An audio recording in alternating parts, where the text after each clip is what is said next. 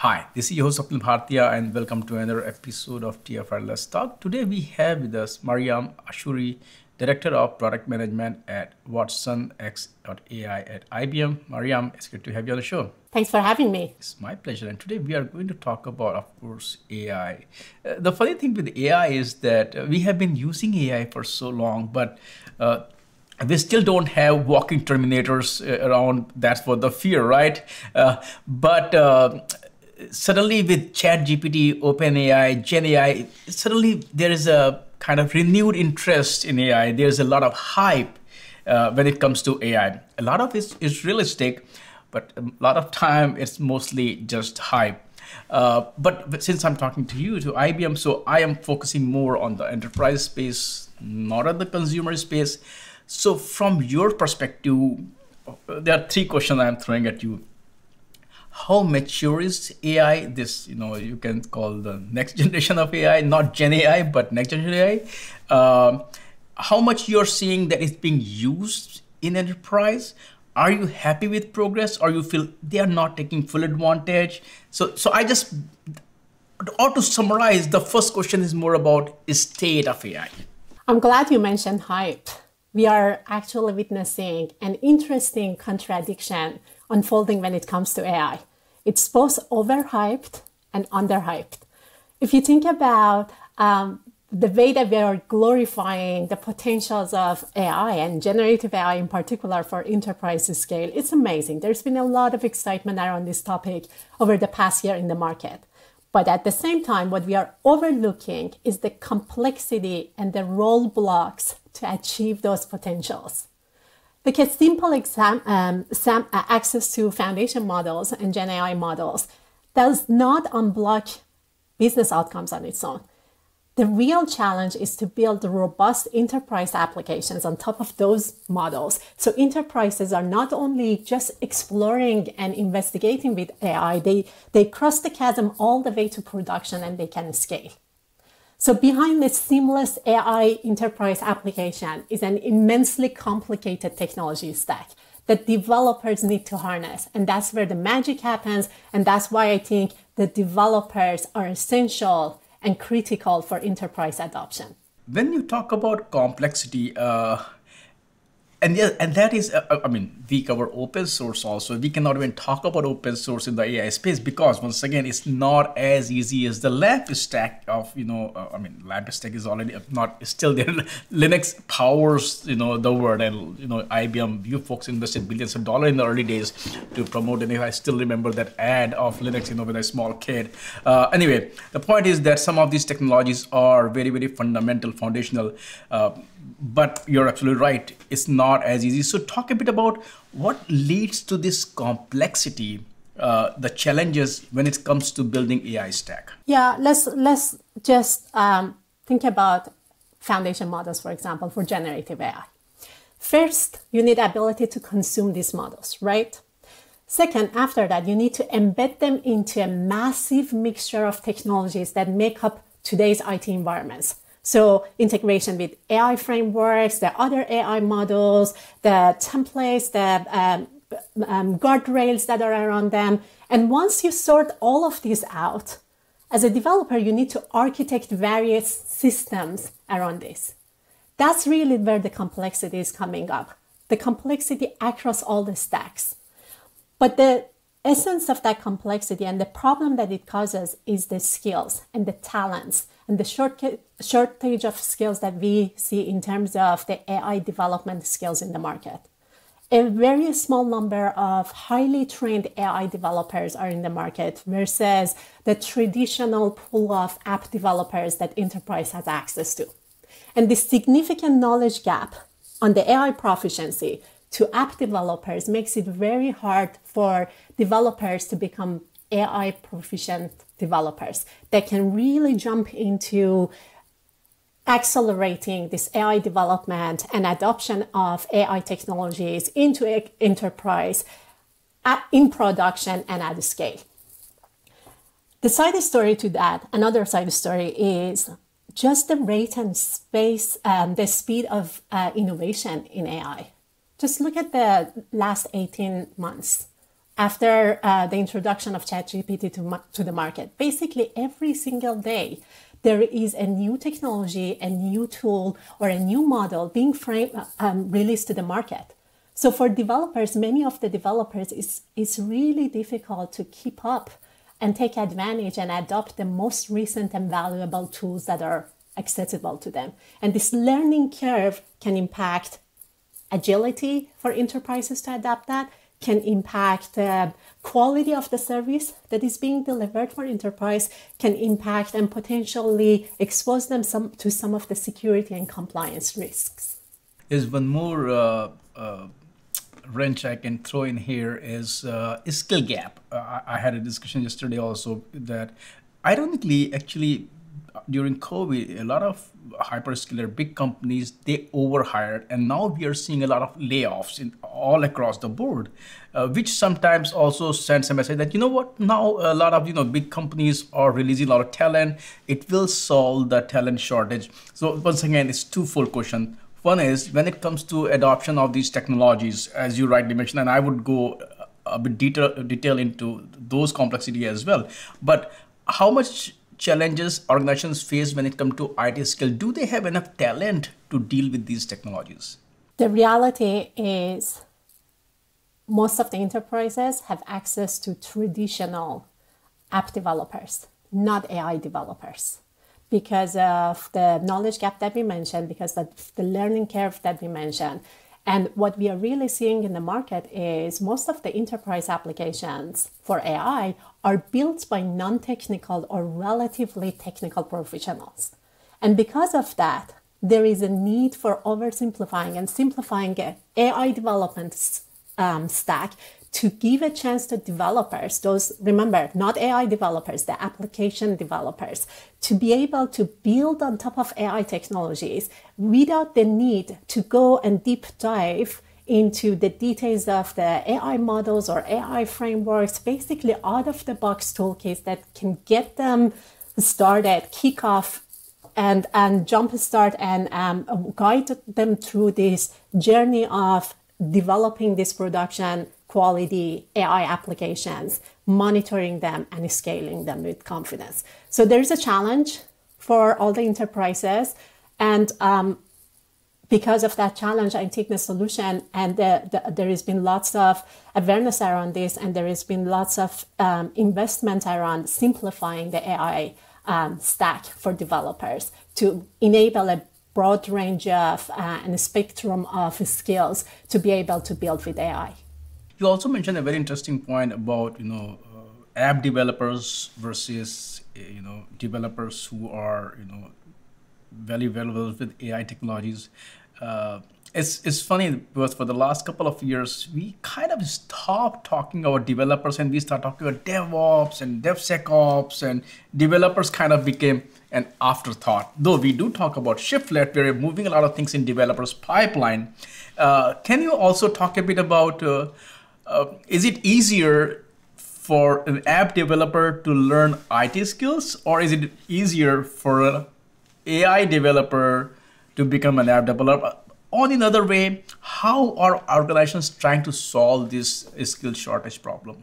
Well, the skill shortage is more on the AI developers at this point, because we have a lot of software engineer talents that are available in the market, and they because of the history of software engineers, they are skilled, they are trained, they have been developing applications, not AI applications, but a spectrum of applications that now they can be repurposed for AI, obviously.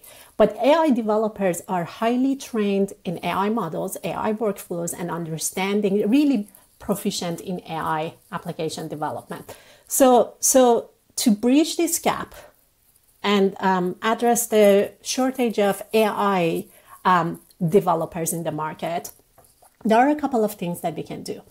One is, as I mentioned, simplifying the AI stack. Like if you look into the rapid innovation that is happening in the market, it's only complicating things. Like the new frameworks that are coming, the new technology pieces that are coming to the market, it just adds more levels of complexity to the AI technology stack and makes it harder and harder for traditional app developers to get into AI development. So that's one angle that we need to focus on in terms of creating out of the box toolkits for developers, templates, accelerators, quick starters to get them rolling.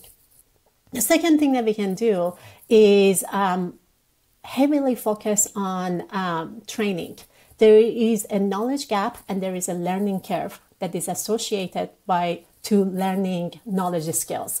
So I think enterprises should double down on educating AI skills to their developers to help them at least have the knowledge and initial point of view to be able to evaluate where the market is going and how to be selective in terms of the best of the technologies that is available and coming to the market for them to take advantage of.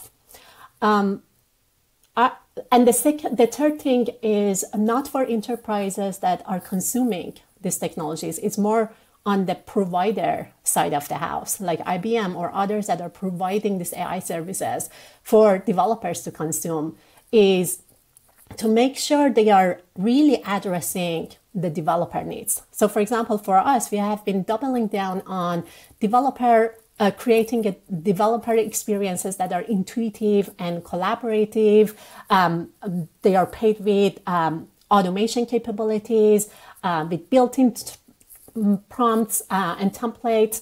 We've been doubling down on integrations out of the box for the stack to be integrated with not only the AI models, a range of AI models and AI frameworks, but also the IT stack that has been surrounding this ecosystem. So as a developer, you can spend your time, your valuable time, on what matters in terms of focusing on the use case and application versus getting into the details of what is the underlying AI algorithms and frameworks to power that up. Every time we bring a new tool, it doesn't matter what, it does add a little bit. Sometimes it does ease a lot of that complexity.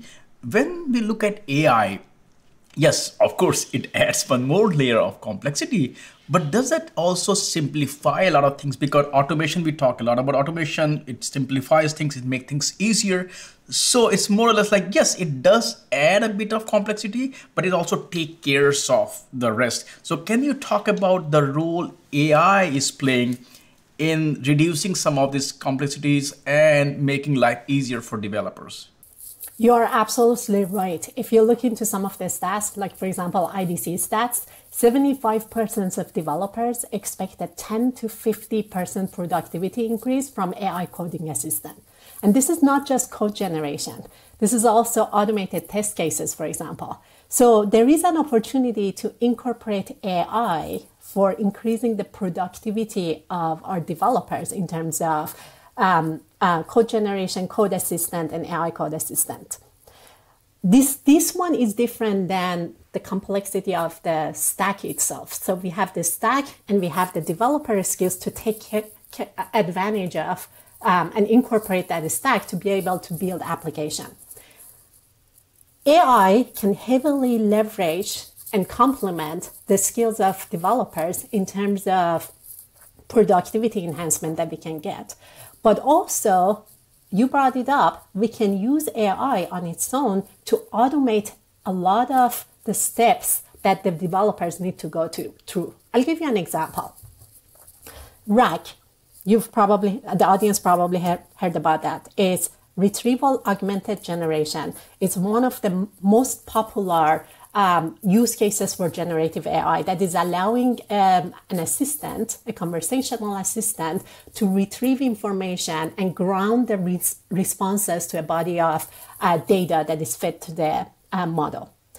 In order to get the RAG to work for developers, they need to have a good knowledge and understanding of a wide range of underneath technologies, like vector databases, the AI models, the guardrails, the prompts that comes into that, the chunking methods and applications. And the successful developers are the ones that really know how to configure these RAG pipelines to get the model to deliver the performance that they need on the most efficient way.